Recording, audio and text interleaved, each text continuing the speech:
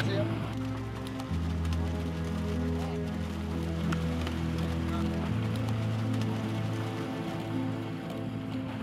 name's Dana Wilson from the Lummi tribe. We're out here at Cypress Island retrieving Atlantic salmon that busted loose from the pen that has disintegrated. We're out here trying to get these Atlantic salmon out of the water as soon as possible. Well, they're concentrated in one area so they don't mingle off into places where they shouldn't be.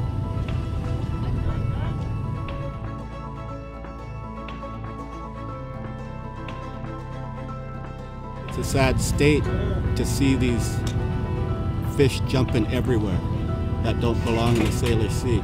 I don't even know what to call this fish. In our language, there isn't even a word for these kind of fish.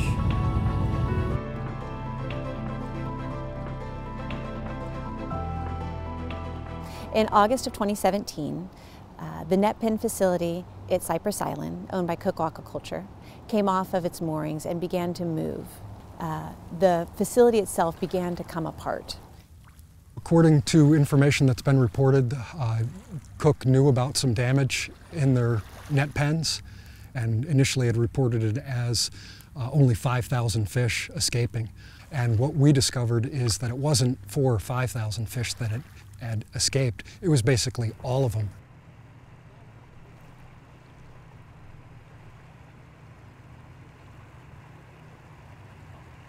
We're in here a week after the fish have busted loose. You know, they open it up for the recreational fishermen to come out, but you know, these fish don't bite on a lure, they're hand fed, so they're not really catching enough of these fish to do what needs to be done.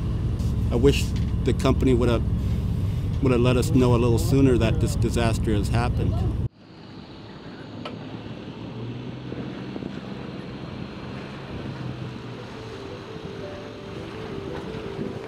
We have over 300,000 escaped farm salmon swimming alongside our wild fish, and we're very eager to get them out of the water.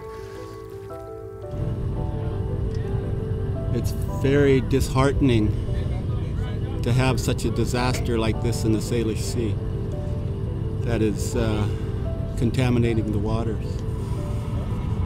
So we're doing our best, and you know, we got word from our chairman to go ahead and open the season and fish these things out of the water. The Lummi tribes that are out there purse seining now and us out on the water here reef netting, we're not exactly sure what to do with this waste product. Nobody wants to buy them. The Lummi tribe doesn't even want them as crab bait.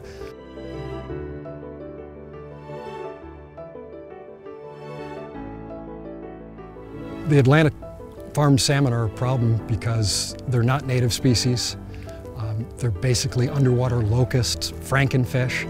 If they manage to get upriver and spawn, we're told that they can't spawn, but meanwhile, they are getting up in the rivers. This is happening right now and could potentially interfere with fish that are returning to spawn.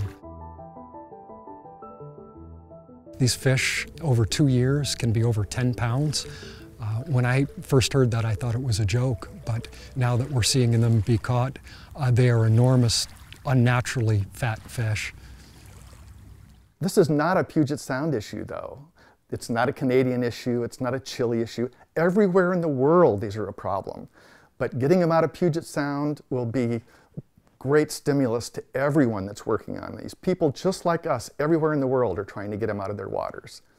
Throughout this escape, it's being framed as fishermen catch and eat all you want. I can tell you personally, I would not eat one of these fish without seeing a clean bill of health.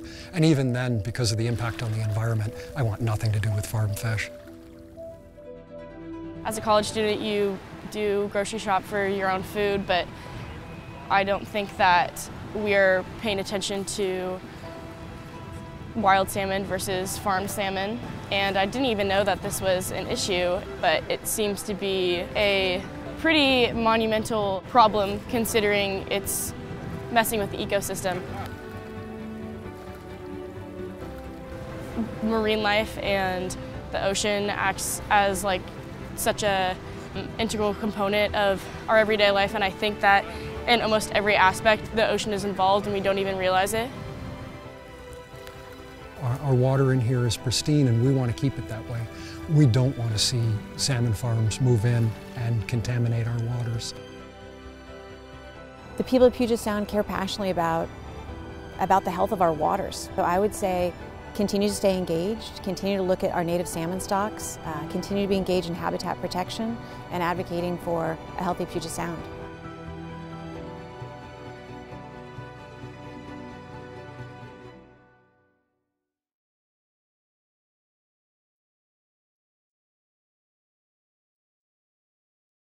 Another 3 of the net pens in Puget Sound, the lease has been taken away. Now we have 4 total in Puget Sound that are gone. That's half of the net pens. We have 4 more to go, and Puget Sound will be free of them. This is a complicated issue. We do need everybody working together, but within that, it's easy to take action. For starters, don't support farmed salmon.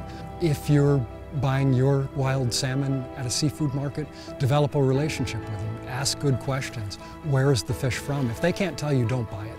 It's not wild. Wild fish, it will be known where they are caught from. If you're buying farmed salmon, you're contributing to environmental degradation out there. And that's tough to say. I don't put that on folks' plate lightly. You have a choice. And it's really easy to be part of the solution. Vote with your dollars, and these companies will get the message.